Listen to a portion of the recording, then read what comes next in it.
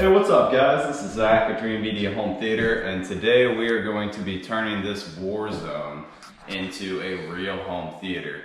You can see, as of right now, there's a whole lot going on in here. The customer has, tried to start some of these tasks on his own and, finally decided to call in the pros. So what we're gonna be doing today is getting our foundation in place for the home theater system.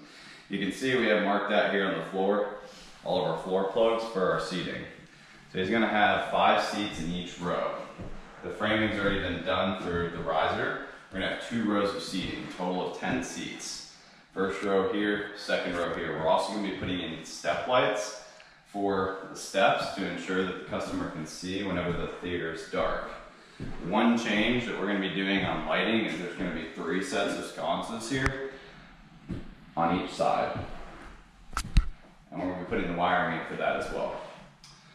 Overhead, he's going to keep the cans, remove this light right here in the middle, and then we're going to do rope lights all the way around in the crown, which will add a nice visual appearance to the system overall. Now, as far as our AV system goes, the configuration that we're going to be running is a 7.2.4.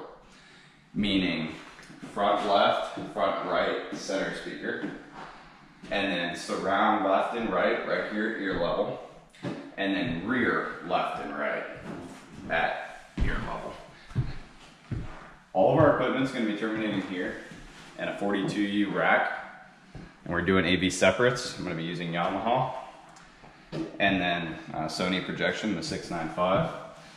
And right here, he's gonna be putting in a little wet bar area where he can put his movies and everything like that. This is gonna be framed out to where that we're gonna put the rear right speaker in the wall, and then the rear left speaker. Subwoofers will be in the 2 corners of the room. We're gonna use 2 15-inch subs, front right and rear left. And then overhead for the Atmos, we're gonna be putting in 4. So that each row experiences Atmos to its fullest. So we're gonna have overhead here, and then overhead here, and overhead here. So those will be our 4 Atmos speakers. We're gonna do a 1-button press touchscreen remote that makes everything extremely easy to operate and automates all of the lighting right into the system. So we're gonna go ahead and get started on the wiring today, and we'll update you guys as the installation progresses. Thanks for watching. Yeah, so everything in red is what's going to be permanent, and anything else in this room is going to be patched. So you can see even we went above and beyond to make sure that this customer is future-proofed. We got some cat cable here ran in case they want to do like a Screen Innovation zero edge screen. On this project we're not doing it, but it never hurts to have Ethernet at the front of the room. And we even had that bypassing and heading all the way back to where the switches are in case they want to do a switch that does require a hardwired Ethernet connection. And then we're going to be putting in power here as well. And then over here, our front right and our subwoofer. We're going to be putting power right there because we want to make sure that there's no wires showing. We have RG6 coax in place.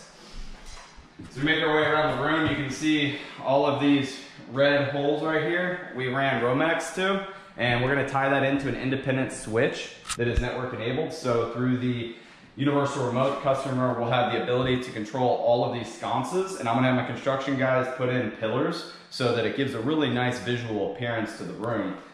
Surround left and right are right here at ear level, which will give us optimal performance. And then in the rear of the room, we have our rears, which are right at ear level. I took the specifications of the seats that the customer chose, and I went off of that to make sure that that tweeter is firing straight into their ear. And if you notice over here, we also have the subwoofer termination for our second sub and our rear right. I kind of got it written out for my guys so that they know exactly where I want the speaker whenever they do go to do the built-in here. I even left a cutout template and the line, which will be pulled right up to here, insert into the wood. So that's all of our main surrounds. Now, this is an Atmos system, so we did 4 overhead in ceilings. And those are lined up right in line with our first row and our second row. Everything's pre-wired and cut to size, so whenever we come back, we just pop them right in and start to do the fun stuff.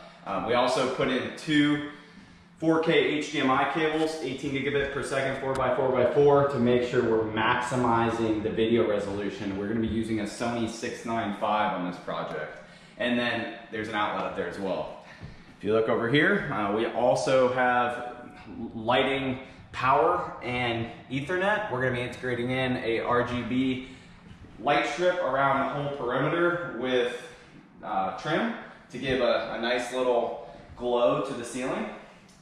And we also are going to be doing some electrical lighting and plugs down here on the floor for the seating. So we just line these up right underneath the seats. There's going to be 5 per row, but this will just make it so they can plug right in. And then step lights. This is a pretty deep drop off here, so we want to make sure that the customer is safe, and when they have guests over, they don't trip and fall. So we're going to be putting in 4 step lights there and another 4 step lights over here, which we still got to put a couple boxes on that, but we'll be back to put those in tomorrow, or the electrician will. Everything is terminating over here in this closet, and you can see every single wire is coming through this one double gang. We're going to put in a dedicated circuit which will go here for the theater room to ensure that the rack has plenty of amperage. And here is the rack dimensions, which my construction guys are going to use to build this cutout to spec. And I even put up here on the wall exactly the height of the rack. We're using a 42U. All of the wiring is going to be routed into these switches. We're going to have 3 separate switches. One is going to be for sconces, one is going to be for the step lights, and the other is going to be for cans. And then through the remote, he'll also have the ability to control the RGB strip and the ceiling.